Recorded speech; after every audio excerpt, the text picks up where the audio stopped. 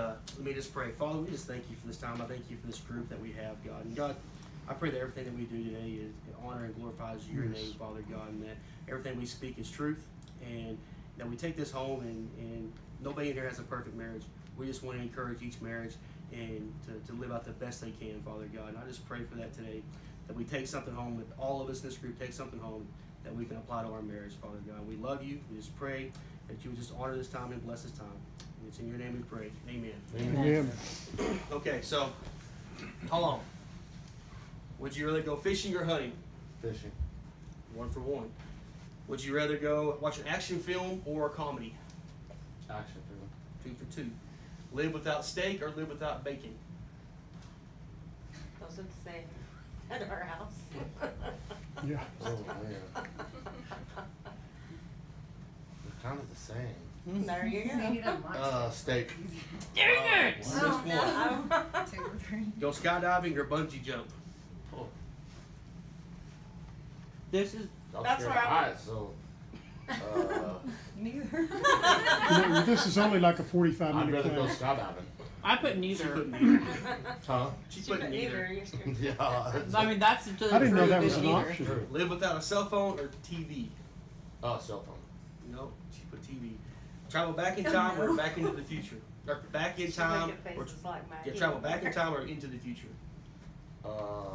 Into the future. Okay. Drink Coke or Dr. Pepper? Coke. Have super strength or super speed? Strength. Go to Hawaii or Alaska? Alaska. Be Iron Man or Superman? Iron Man. Yep. Okay, good. So how many did I miss? 2? 1. Can we have neither? Because he's afraid of heights, and that's why I put neither. But those are both the same to me. No, Like, you missed it. Yeah, but he's got to do one of No, them. bungee jump is different because you need to wrap a cord around your neck. Yeah. To jump. Not Oh. At around. least skydiving, you can go with That's somebody. not horrible. That's not hanging yourself, When baby. I was young, I would have How many skydived, they but I got? won't now. You figure it I'll out. figure it out. Same. I won't do it anymore. Seth, would you rather go fishing or hunting? They're the same, but probably hunting. 1 for 1. Action film or comedy film? You don't even need to ask that one. action. Live without steak or live without bacon? Neither. She said to be one. If I had to pick, They told me I had to pick. Because I can wrap the steak around the bacon around the steak. I'll probably say steak just because we eat bacon more often. Oh, she circled bacon. Would you rather go skydiving or bungee jumping? Both. 1. Skydiving. 3 for 4. Live without a cell phone or a TV? TV. Oh, she said cell phone. Would you rather travel back in time or travel into the future? Both. Oh my goodness, he's difficult. He is difficult. That's why You y'all can like, watch TV answer on the your cell questions. phone. Y'all didn't think about that. That's what I. You That's can where I watch was TV going. on your cell phone. That's why I took. That's put why cell phone for Jamie. I said live without TV. Yeah, but That was my then you have to answer your Past. cell phone. What's that?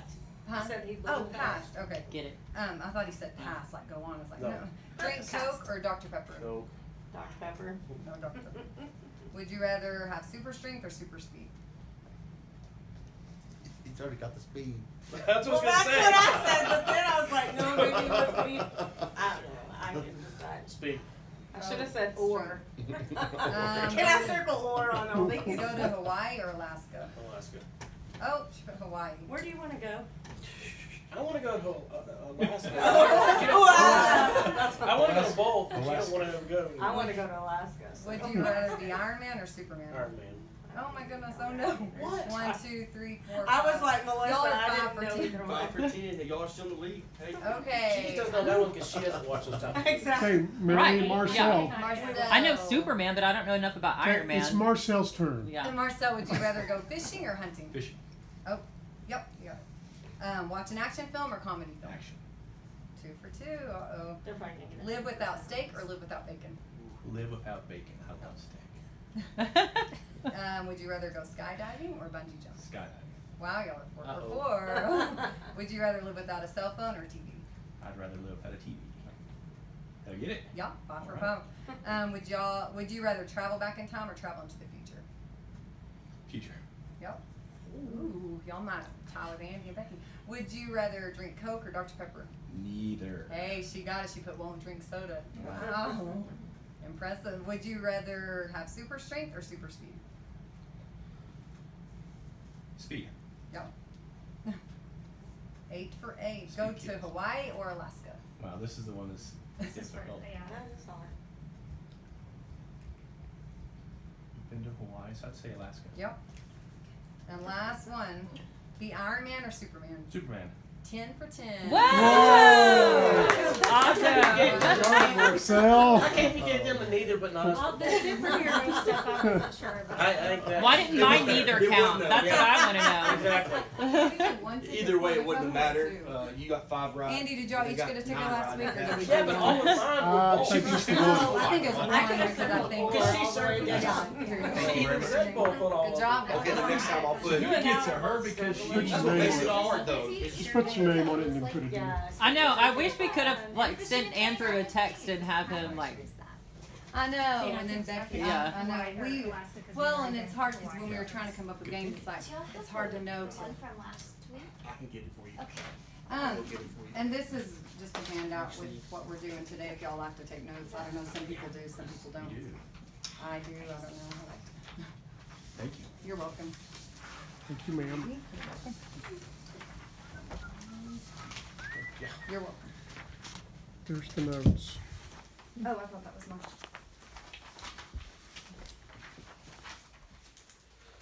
So last week we kind of talked about, just kind of review, we talked about the purpose of a marriage, and we talked about if we don't know the purpose of something, we end up misusing it. We kind of gave examples of instructions, guys. When we get instructions, what's the first thing we usually do? We usually go on out. But you know, the Bible is really an instruction manual for our marriages, really. And then women, we talked about cookbooks, and if you don't put certain ingredients in, you miss the. My wife's the worst at that. She takes one ingredient out. Well, if it's not important, I mean, like. She'll always come back. Do you think it really needs eggs, Jamie? No, I do not do that. I know. You're making an omelet. No. Oh, damn. So- He's gonna start a fire. I do baking soda and important stuff. The things that Jessica and I came up with, the things that our marriage are supposed to do, we're supposed to reflect God. We're supposed to be a mirror image of God in our marriage. As couples, we're supposed to reflect Him in everything He does. And reproduce. The Bible is very good, very clear about reproducing, raising godly children, leaving a legacy. You know, I think about the Risk game.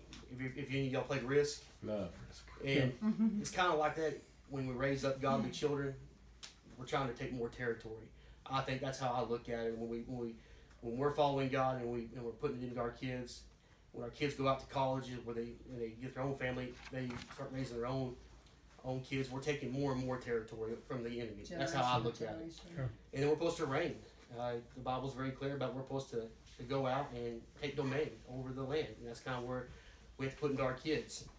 And then the second thing that we thought about when we were in our marriage is other things like companionship, enjoyment, all that. But that comes second, I think, to everything else that God has put in front. Correct? Is that what you? We started in Genesis and talked about Adam and Eve and just the beginning and stuff. And this week, and if you weren't here last week, we talked about too how, you know, God put this on our heart probably a year to 2 years ago, and we, you know, we didn't really know when the opportunity would present itself. Well, then whenever we knew that Jason and Nina were going to have a baby, we thought, well, you know what? I told Jamie this might be the time we're supposed to start this marriage thing. So we're, you know, we just want to, our motto is encouraging couples to be the best couple they can be, including ourselves. Because, I mean, we've been married 19 years, and I know some of y'all have been married longer than we have. And believe me, we're not experts, but we're here to just encourage couples. And hopefully all of us can learn something from this. But this week we're going to talk about priorities for a purposeful marriage. You know, last week we talked about the purpose of a marriage, and this week we want to break it down into the priorities that come from the Bible. So, you want to ask the question you want me to? So the question we came up with was, what do you value? Tom, what is something, you know, besides your family and friends, and what is something that you value? No. It could be anything. It could be football, basketball, whatever, golf clubs, cornhole boards, whatever. My backyard. But how would we tell that you value your backyard? How? Yes. Because I like it clean, neat, and a barbecue pit. You're gonna put effort into it, right? To Effort make into sure it, it's yeah. it's nice and neat and clean. What about you, Marcel? Are we talking about like a physical thing? Anything. You think? Yeah. I value my word. Your word. If I say I'm going to do something, or if somebody says, "Did he say that?" If it lines up with what I believe in, that's what I value. What about you, Seth?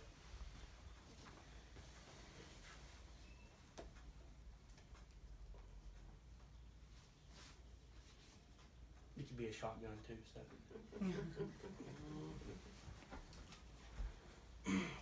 I don't know. Both those are good ones. It don't have to be really deep. TikTok. He said family, not family. But that's, yeah.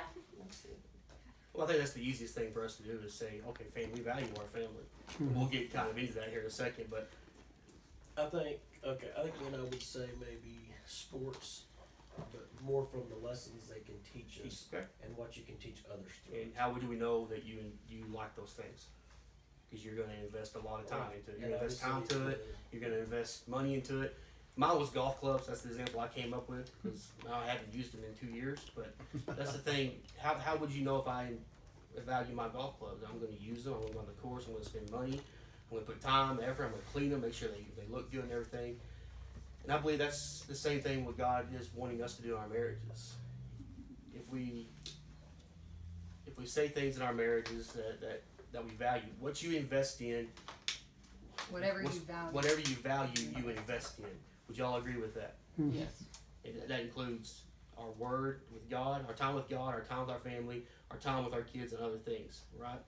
So that's something that we had to learn in marriage at first. I mean, I don't know about if y'all know our whole story. We almost were divorced about 3 times, and that's kind of why I think marriage has been put on our hearts, is because we've learned a lot, and I know that we want to be able to encourage other couples. So When like last week I was talking about how I was so into the wedding day as a woman, just I can't wait to get all this ready for the wedding day, as not looking for the future, towards the future of after you get married. There's a marriage. I think you go into it, which we were young. I was 20, he was barely 21, I think. But anyway, you go into it. We're both in college. You think, okay, it's going to be all butterflies and bliss. You don't realize the after the ceremony, after the marriage. And I mean, our marriage started out good, but it was hard. It started out good, but we invested in each other and invested in it. But as time went on, we kind of lost sight. And that's kind of what we're going to talk about today, just how you can easily lose sight of priorities, but whenever you have your priorities right, how good it can be. And so women, I was kind of thinking of, Jamie was asking me on what you value, and it is hard because we all, family, kids, so I was just thinking, well, like materialistic, what are you thinking? Because I don't really value anything above, above God and family and kids. But, as women, I was like, well, I like taking care of my wedding ring. I like taking care of, we like having nice clothes, things like that. We're not going to go out in like a nice dress and go, I don't know, jump in the mud and this and that, So, and anyway, for y'all, I know the guys did it, but like, what do you value, Mel? My health, I guess. That's a good one. As I just ate a donut. Well, that's okay. I put the work in so I could eat the donut, though. That's the thing. And it was worth it. It was worth it. Yeah.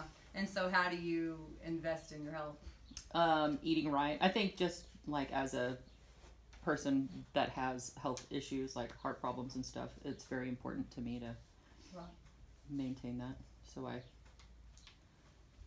eat right and take care of your body. Yeah, exactly. What about you, Mary?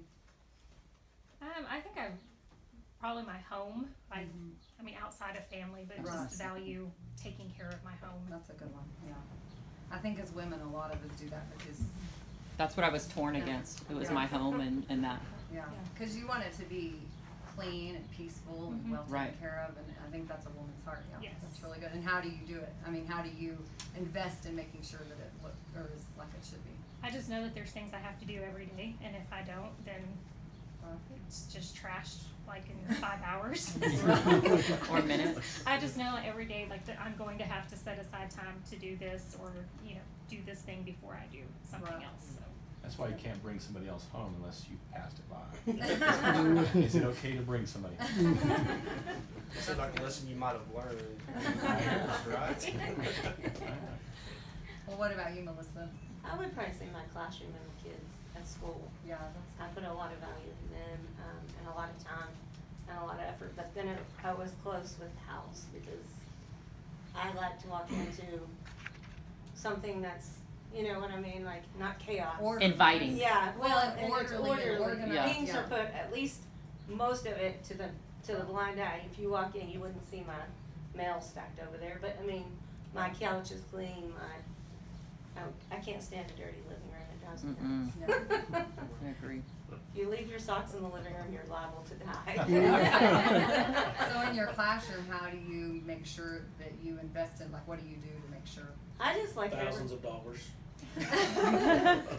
I like to buy, I do like to buy stuff for my kids. I like it to be inviting. I like them to have, everything they need to learn, and I don't know.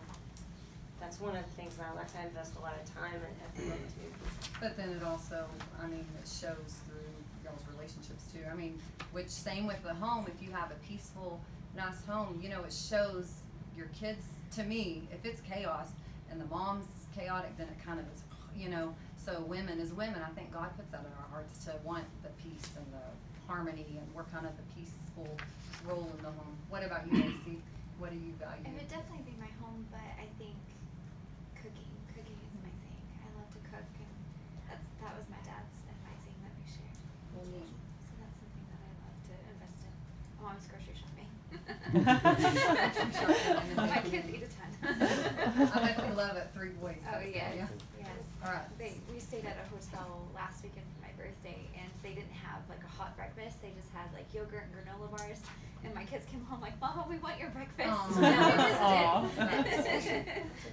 Well, and it goes with, I mean, whatever you value, you do invest in it. And so if you're, valuing cooking or valuing keeping your house clean, then you invest in that. Just same with the marriage. So that's what we're going to talk about today. The first priority we're going to talk about is, of course, God.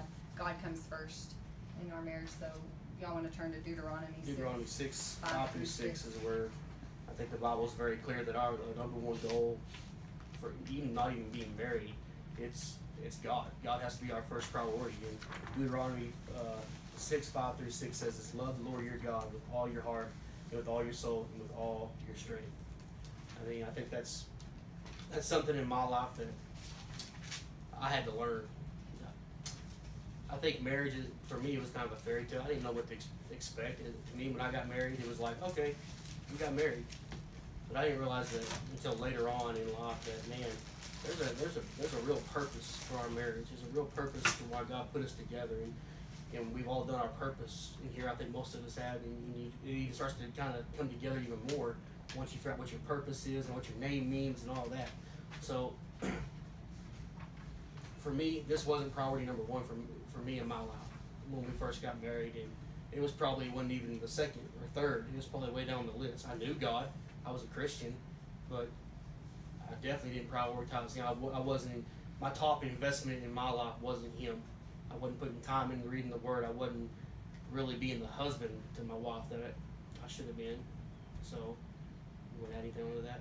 I mean, we both, I was raised in a wonderful Christian home, and we both kind of, when we got married, we lived in Canyon, and we'd always gone to little churches. So we went to Grace Baptist in Canyon, and it was a great church, but we wouldn't consistently go, and so we kind of fell out of going to church, and so it was, I don't feel like we did put God first. And then we moved to Groom, and there were a lot of times I would go to church and say, hey, Jamie, let's go, and when the kids were little, and he wouldn't go, and we fell into, it was just a struggle for us to put God first, and Satan knew exactly how to attack that. And not saying we just had to go to church. I mean, there were other areas in our life that we weren't praying together. We weren't, you know, in God's Word. And so you could tell for sure that our priorities, that's when we started having issues, when we didn't have God first in our marriage and everything. But I like what 6 says. These commandments that I give you today are to be on your hearts. That goes along with it, because how important it is that, I mean, to put it on our hearts. He wants us to have it that close to us, and love with all your soul, all your strength, all your heart, to love God. And to me, you know, there's times that, like I said, at the beginning of our marriage, we started out good, but I don't think we put God first. We pursued, I mean, yeah, I think for the first year maybe. We were both I was saved when I was 21 years old, and I was started to follow God pretty hard for maybe 2 months. I think that's what I did, and then after that, the world kind of sucked me back into the norm of the world. So, yeah, in our marriage, it wasn't, I mean, I don't know. We got married, and then it was just kind of I don't know. I don't know if I really valued what marriage really meant at the time we got married. So, One of the, sorry. Oh, go ahead. go ahead. One of the key things of keeping God first, if you look down at verse 12, it says, "Be careful that you not forget the Lord who brought you out of Egypt and out of the land of slavery." When you remember where you were before God, and then who you are because of God, it just helps to bring a newness of the way that He is and who He is to you, and it's just something to really help anchor you down. Is how good He is brings priority back into your life. That's really I think good. that's so easy to forget that, you know. And I think a lot of times, even nowadays, I'd love to say that this is perfectly in our life now, but it's a struggle. But and I it's easy think to forget sometimes. the closer you get to God and the closer as a couple, Satan's going to attack you, because he knows that you're going towards God, and he doesn't want you as a couple to go towards God, because then, oh, that's going to go to your kids. The kids are going to go, y'all are going to take this out into the world. You know what I mean? It's more, Power. yeah, it's power. Like we talked about last week, there's power between the couples. And so with this verse, Deuteronomy 6:5-6, what do y'all think it looks like to love the Lord with all your heart, soul, and strength?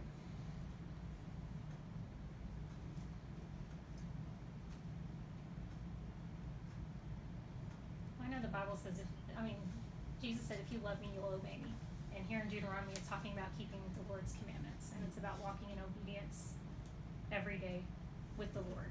And those things will carry over in your marriage. You know? I mean, it's all encompassing. So if you're walking in obedience to the Lord, it's going to bless your marriage. It's going to bless your children. So I really think it's just about keeping the Lord's commandments. Well, and the scripture that's been on my mind all week is, do not be hearers, be doers. And so that goes along with the same thing. It's just, you know, we have to, like you said, be obedient and not just hear it, but do it in every aspect of our life. That's good. I think anything it's a priority, you spend time with.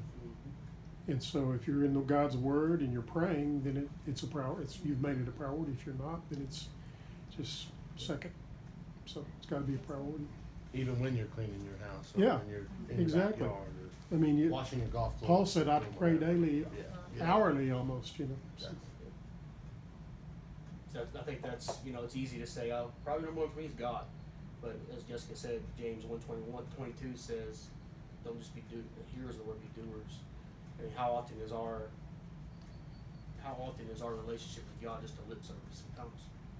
We just say, yeah, He's number one in our life, but we spend 5 minutes a day with Him in a devotional or something, or we don't even pray, we don't even get the Word some days. And I think that's, for me, that's what changed our marriage the most, is finding God, surrounding ourselves with people that are going to push us toward God, and praying on a daily basis. I think that's where our marriage really started to change. So, anything else you want to add? Go ahead. No. I think one of the things too, and I've struggled with this through the years, spending time with church isn't the same as spending time with God or preparing for it. And I find I struggle more when I'm trying to prepare youth lessons and things like that, and getting ready for that stuff. And find I spend less time with my quiet time and other things like that I should. But and that's one of those things that sometimes even the good things can take away from your party on the road with God.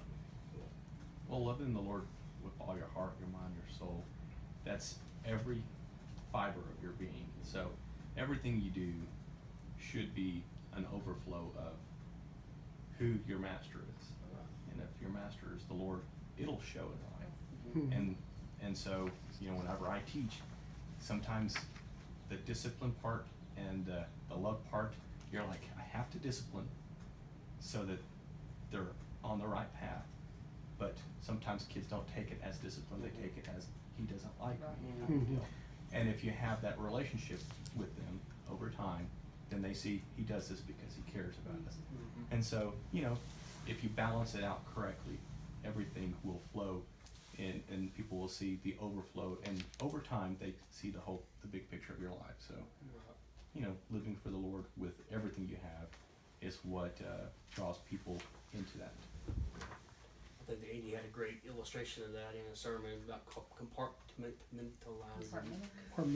Yes, about our faith. You know, sometimes we take him to school, sometimes we don't. Sometimes we take him to our marriage, or we don't. And you know, I think that's sometimes what we do with our faith sometimes. But when you said it exactly right, when we live it out, everything we have, then it flows down to everything we have. So. Well, like a reflection of Jesus, I just think of a mirror. You know, if you're looking in that, I mean, we're supposed to be a reflection of Jesus in all we do, and I mean, it's hard sometimes. Yes. You know, you get in situations or this and that, or like you said, disciplining. There's teachers in here. We know sometimes it's like, oh my goodness, but it's like, okay, God, give me peace and control, so before I speak, you know, that I can. And I just think it's being aware and conscientious before you know, react. But that's really good. So priority 1, God. We better move on because we're kind of behind. Priority 2, we put spouse, because after God, your spouse comes next. And we're going to be with that in Ephesians 5:22 through 25, right? Let me get there. I'm not there yet. And we'll be in Genesis 2:24 as well with this one. Okay. I should have been ready. You want me to read it? Go ahead. Yeah, you can. Wives, be subject to your own husbands as to the Lord, for the husband is the head of the wife, as Christ also is head of the church, he himself being the Savior of the body. But as the church is subject to Christ, so also the wives ought to be to their husbands in everything. And then Just do 25. Husbands, love your wives just as Christ also loved the church. He gave himself up for her. Okay. I know all of us have heard those scriptures, and I figure most of us probably have, and I know sometimes people say, you mean we have to submit to our husbands as wives, you know, and they take it out of context, but, you know, to me, it's a respect. My husband's, you know, he's the head of our house, and when we first got married, and I know I shared this with Mel and Tom last week, and Andy and Becky, but I remember I was very independent, and I mean, the day after I graduated, I moved out from my house and left and wanted to be out, and, you know, I was just very independent. And when we got married, you know, I thought, wow, you mean I have to tell Jamie that I'm going to go to the store or go do this or that? And, you know, I didn't want to, I don't feel like really I wasn't submitting, because I thought, I don't want to have to tell him that I mean, every little thing, come on, you know, it bothered me.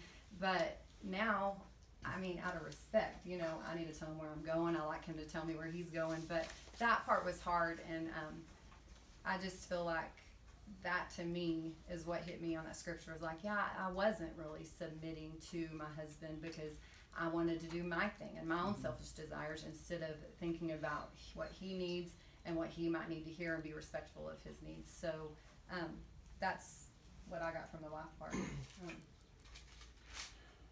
I think in the corporate world, even somebody's got to be in charge. Right. If you have a football team, who calls the plays? Quarterback. He's in charge.